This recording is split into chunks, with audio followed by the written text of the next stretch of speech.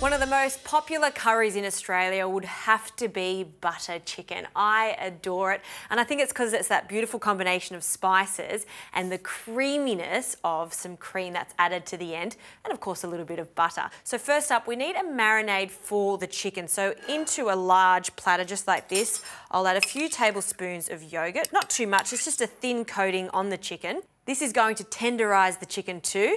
And now a combination of minced garlic and minced ginger. We'll add that to the yogurt, along with a few spices. So some paprika, so smoked paprika, and we'll add that to the yogurt, and 1 teaspoon each of ground cumin and ground coriander. Now we'll give that a really good mix.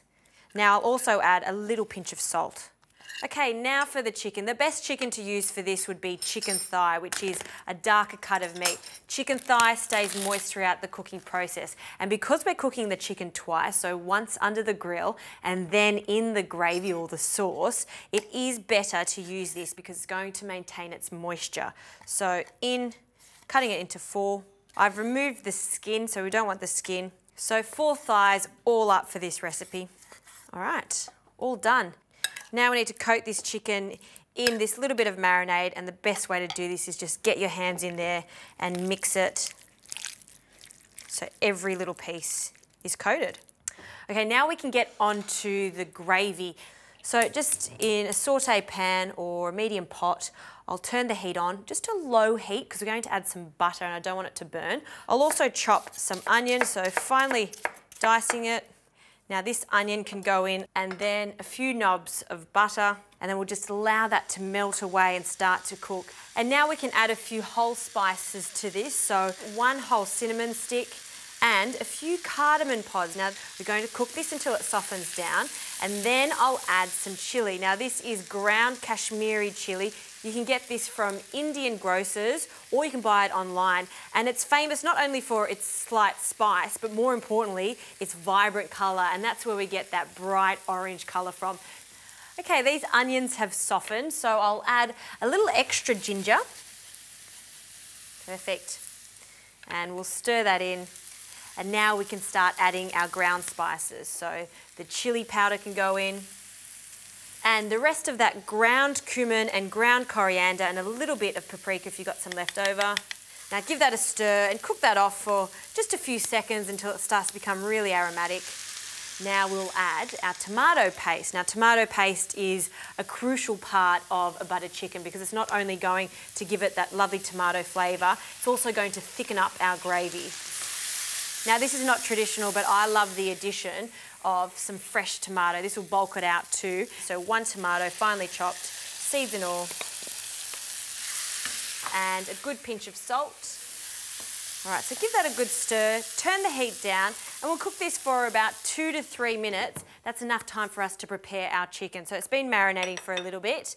I've got a tray here, so a tray that's been lined with a rack. So when it comes to buttered chicken, it's a combination of the classic chicken tikka, which is grilled chicken, put through that delicious butter and cream gravy. So we want to get this really charred and caramelised on the outside before we add it to our sauce. So what I'll do is place these with a little bit of space between them. Then this goes in the oven under a grill. So this will go in for about 4 to 5 minutes on each side. Then we'll remove it and it can go into the sauce.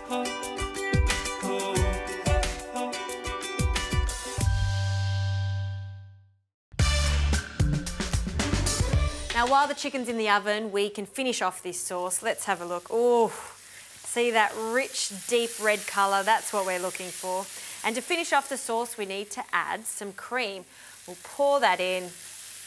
And then the last spice I'm adding to this is garam masala, and you do add this at the end so you can really taste the freshness of it. So a sprinkle of that. And then a little pinch of salt. And now this is going to cook for another 10 minutes on a low heat with the lid on. In that time, I'll check the chicken, turn it over so it's caramelised on both sides.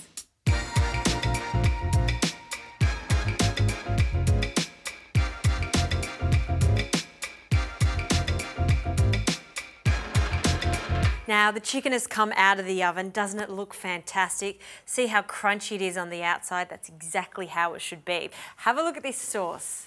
It is superb. That gorgeous orange colour that we all associate with butter chicken. It smells delicious. I'm going to turn it down now, and all we need to do is mix through our chicken pieces. So we'll place it in there.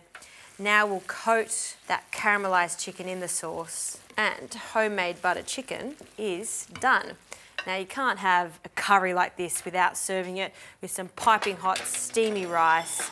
So I'll place a little bit of basmati rice on one side of the bowl, and then on the other side of the bowl, grab a nice few big pieces of chicken. It's a little bit of mint chutney, and then just with another spoon, some raita on the side. And there you have it, homemade butter chicken. I love it. It's probably one of my favourite curries. It is super delicious.